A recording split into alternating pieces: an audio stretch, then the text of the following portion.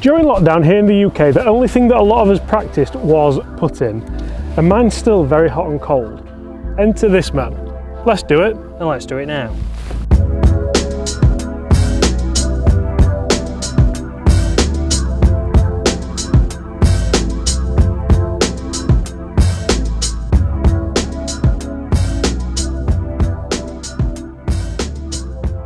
Hi everyone, James Robinson here guys. First things first, I'd like to warmly welcome Chris back to the channel. Chris, how are we? Very good. Very good, and we are back at the wonderful waterfront golf course, or golf club. Royal. And you're going to sort out my putting today, because although I have been practicing it a bit, Yep. it's still, I want to play well this year. I want to hold putts. So you can cast your eye on the putter I'm using as well, if that's okay. It's just the putter though, is it? I don't know. Well, we'll see. So Chris, where are we going to start this putting lesson? So we're going to start doing some short ones. So we know you've been practicing at home. So 6 foot put out, that's all it's been. 6 foot putt out. So we'll do some 6 to 8 feet putts. Well, we'll do 4 to 8 feet. Different, obviously, breaking putts. We'll go round the hole, see what it's like. And then one of the big things that I see people struggle with at the moment is distance control. So we're going to work on some distance over there. And again, we're going to do 10, 20, 30 foot putts, just to start to get your stroke length the right distance. And I'm glad you've zoomed so close. I haven't, honestly, it's wide angle. I'm miles away here. I mean, right. I can go really in, but yeah. we're a long way away. So short stuff, then we'll do some pace stuff, and then we're going to go and do some pitching. Perfect. And I've got to say as well, guys, here at Waterfront Golf Course, I've never called it golf course. Here at Waterfront Golf Club, the greens are the best I've seen, like, since we've come out of lockdown last week. That unbelievable. Oh, how's that not gone in? You've let us down there, big time. Twice. But the greens are good, aren't they? Yeah, very good. Ricardo Jones has got it looking well, rolling them every day. And they've been good from the start. We're starting on that hole. We'll just do it on this because there's plenty of slope to it. Perfect. So yeah, I've actually been looking at different putters as well, Chris. So I'm using, at the moment, the White Hot number 7 OG. It's got a little bit more going on with it. I feel like it's a bit easier to stroke than the Scotty. A bit more going on with it. What's going on with it? I just feel like I can take it back online better. You know, we worked on my takeaway a bit. Yep. Am I lining it up as though I would be? Yep, so line it up as you would on the course. So to start with, we've got a left to righter here. And guys, this is generally what Chris would go through with his tour players and his mid-handicaps, high handicaps, juniors, seniors and ladies section. Correct, all of the above.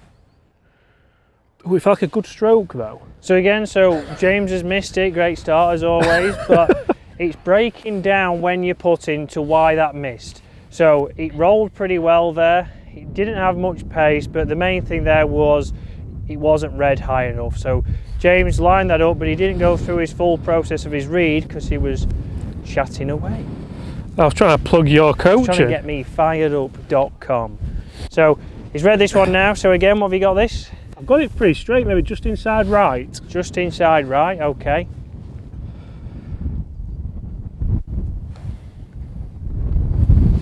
So again, he had it just inside right, but it was just inside left, so we're seeing a pattern. He's not... Well, you see, you know, and this is what I think a lot of people they'll resound with this as well, because having not been on greens for 6 months, yep, you do start to worry about the reading and things like that as well. The stroke again felt pretty good. I'll go.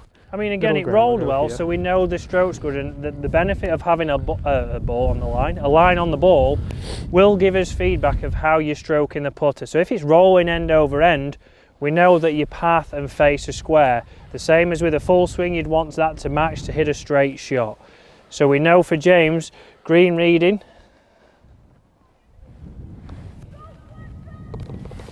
So, good pace, good roll, finally got the read. He's done the same putt really again there to cheat. Yeah, I did, but you can't miss 3 out of 3, can you? But this is it, when you're practicing your putting, although James has just done a cardinal sin, is don't hit the same putt twice. So how many times I see people hit the same putt over and over again, they miss it once, then they miss it low, then they miss it high, then they miss it because it's too firm, then it's too short. They get it the 5th time round, but you've adjusted your stroke, you're just trying to guide the putt. So realise why you've missed. James knew why he missed those putts, and then he can move on, and then he can be positive when he comes to other putts. Let's go one more then. Let's go one more.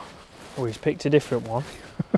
full routine, so he's going to do his reads, so he is using aim point, so he's getting a feel of where obviously the slope is. There's quite a lot of slope on this one, isn't there? So there's quite a lot of slope, so he's gone for a 2, which is giving him probably around about a ball and a half outside the right. Yeah, although I've got fat fingers, so a little bit more. Sausage fingers. But then with the pace of the greens today, I'm going to determine that I do want it maybe a little bit more, because obviously it's going to take a little bit more break. Correct. Or I hit it firmer. So in there. So he's hit it a little bit firmer. It's based on a foot past, and we can see that's a 1.5 foot pass. So nice and easy there for James. He has missed again, unfortunately, for the fans, but we know exactly there. He's hit it a little bit firm. He should have trusted his read and been able to go there. So one thing that I've seen there from James, and again, one day, what I've seen there from James in his routine is very much his practicing of his pace. So doesn't necessarily always have the same routine from his practice strokes, and this is what I see from a lot of people when it comes to pace. So without being on greens for a long time, you come back, we have one pointless practice swing, not really focused on anything, really worrying on if you've got a figure of 8 or what it's doing, and then you go in and hit the putt. So we've got no feel to judge how far that putt is. We race 1 6 feet past, and then for the rest of the round we're battling pace. So we want to have a more structured routine, and that's what we're going to do now. So this is something that you can all do, depending on how big your putting green is given. This is a big one as well. This is a big old putting green. Large green. But we want to set you some distances up at 10 feet, 20 feet and 30 feet, which is probably where 90% of your putts are going to be, and start to judge how far we're going to make the stroke to get it a set distance. Great. So James will get his putter, and we'll wander over. Perfect. And you see, guys, for me, I'm quite happy that Chris has picked up on that, and also I'm quite happy that, I'm not happy that I've missed the putt, so I'm quite happy that what I have been doing whilst I've been playing has been coming through in this lesson.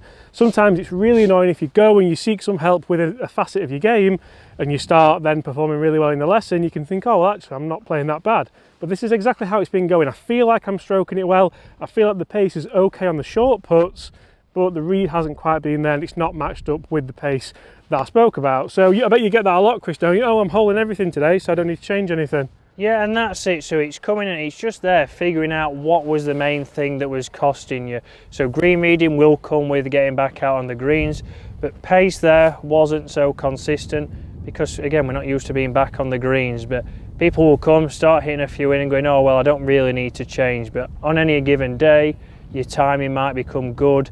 You might hole a few, but then the next day you have 40 putts. 40 putts. I hope not, to be honest. But. Right then, Chris, so explain to the guys what we've got set up here. So here, what we've got is we've got a gate. So we're ticking a few boxes with this drill. We're making sure that James's stroke isn't cutting across or working out to the right.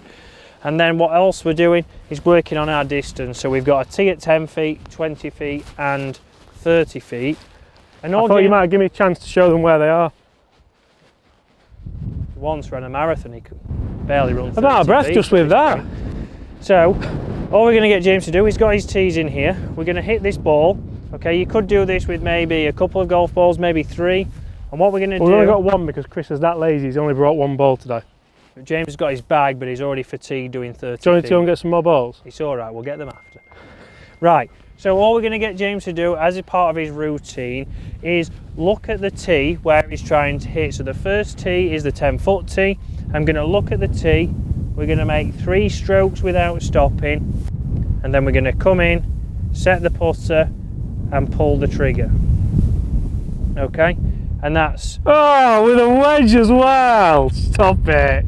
So you can see there, I've focused on there, and what I want you to think about is if you was throwing a golf ball, if I asked James to throw a golf ball to his bag, he would straight through that window. He'd have yeah, probably. He'd have a couple of swings with his arm, I would hope, and then release. So all we're doing is we're doing the same kind of thing here as getting a feel.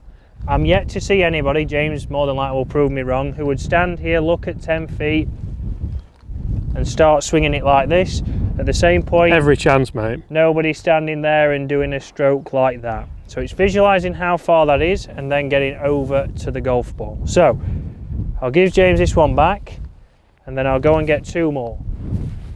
Do you want to get the coffees in while you're there? It's freezing. What's happening? So this just on putting green. Yeah. You don't phone again, every time. I hope you don't do this in lessons. Doing a video. We're ready. Everyone all right? Yeah, no one's died. Wonderful. Right, so what am I going to first? So we're going to go to the 10 feet. So ball just goes in front of the tees, so the putter sits in front of the tees. And we can make the gate as tight as possible. So that is rather generous. Yeah, it is. Shall we? James can nudge that in. And start with it wide and then bring it in, you know, depending on your level and your handicap. You can make it a little bit easier to start with, then start to tighten it up. You've been nicking tees from Dubai? See?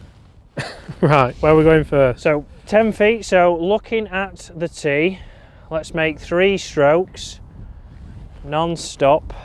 Good, 1.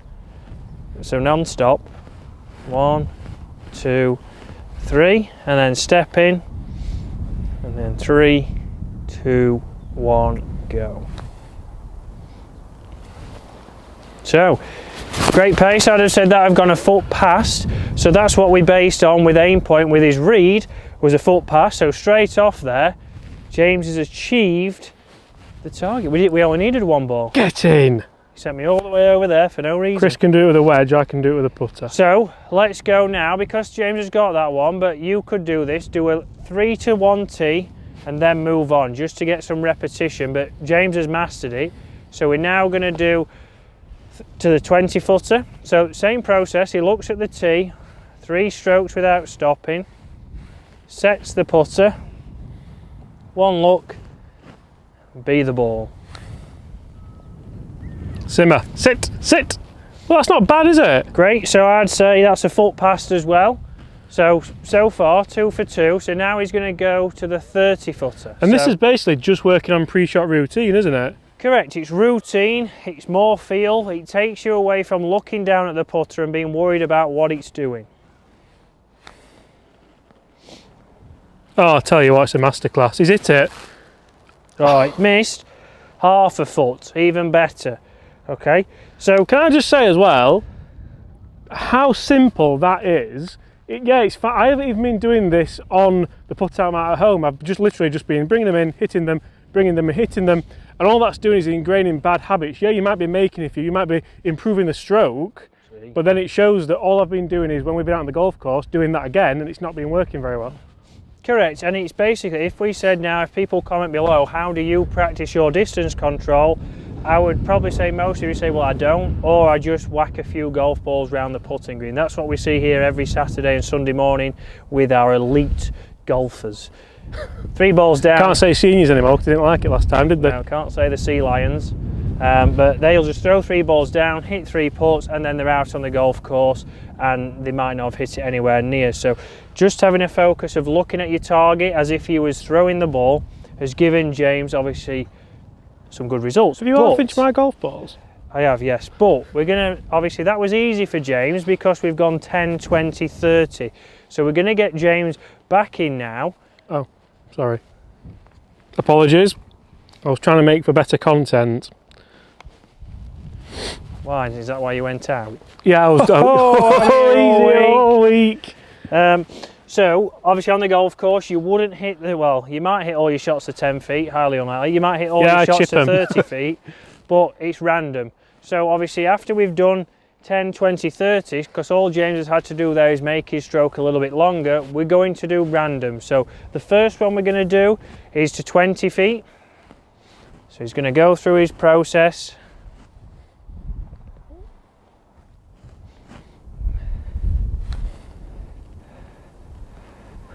Okay, so not quite as good. I mean, the tour average, you know, you've got a little bit of leeway. Is 2 feet, or it's 10% of the distance. It wouldn't be short though. The annoying thing is it's short, isn't it? Yeah, you'd rather be past, but you can see how we've gone to a different distance there. James hasn't been able to get it as good, but let's go to the 10 footer now.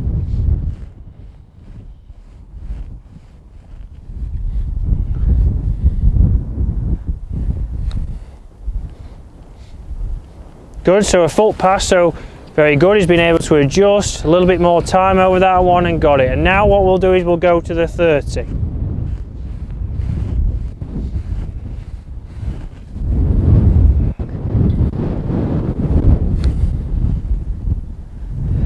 Robbed. I would have said... I think that was on for a good pace as well. Oh, it looks good. Yeah, perfect. So I would have said that was good pace.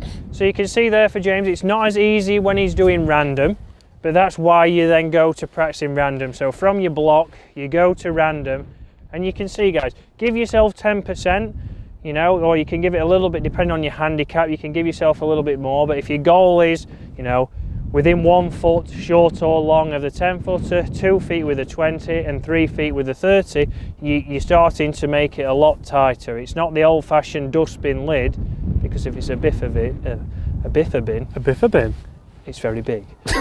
So make it a lot more tighter, be a bit more precise, but go through your routine. I see a lot of people, you know, checking that it looks lined up, having a look, they've not really got a Surfing. clue.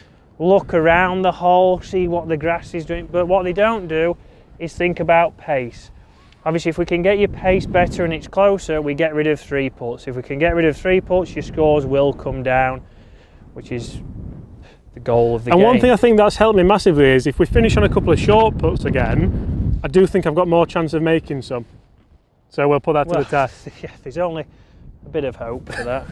Right, where shall I start? So pick whichever one. Middle. We'll go middle to start with, and we're going to take a bit of time. This is a different hole that we used, isn't it? Different hole. So again, we're not using the same hole, we're not hitting the same putts. We're getting James to go through his routine on different holes. And this is what kind of worries me a little bit, because I'm still not sure on the read. I need to practice my green reading. Obviously, if the pace is correct, yeah, what would you expect a hole here, Chris? So again, from this is what, 6 feet? Tour average is probably 75%. For your average golfer, we're looking at probably, yeah, 40%. That's exactly where I read it. Because the roll was good, wasn't it? The good news, the pace was good. It has given him that foot pass, just a little bit more, so it is positive, but his read was wrong again.